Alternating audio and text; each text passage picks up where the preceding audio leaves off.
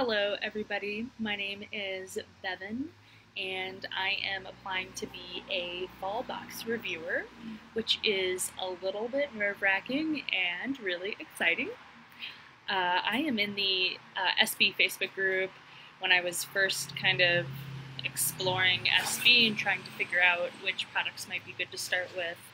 You might have seen me pop up there. I asked a lot of questions and got a lot of awesome advice from all of you, so thank you very much.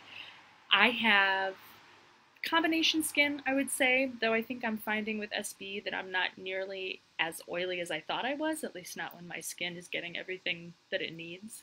But I do tend to have an oily T-zone, and I'm pretty dry on my cheeks and under my eyes, as a common rule for me.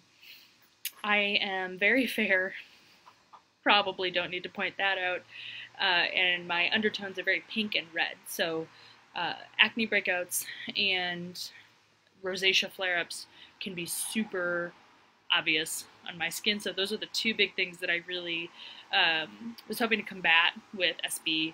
And so far I have been so pleased with Rescue Set 2, the base products in that, and then I've thrown in some extra serums for fun on top.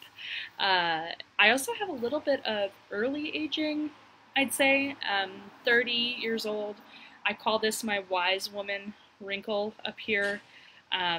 There's pictures of me as a baby, like scowling. It's probably when that started. I'm a thinker.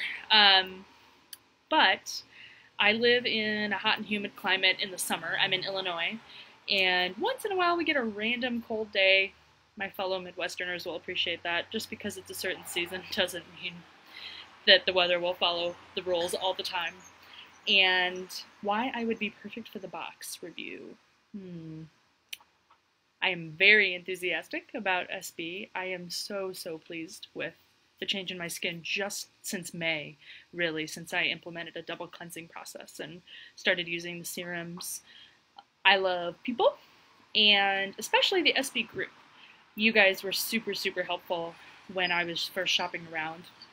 We can all appreciate that products like this aren't cheap for a reason, because they're awesome and they're made by an awesome company that employs awesome people. And so committing to that the first time, I really wanted to make sure that I knew I was getting the right stuff. So the Facebook group was such an awesome resource for that.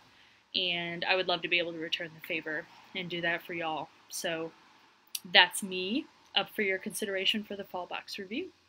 Bye-bye.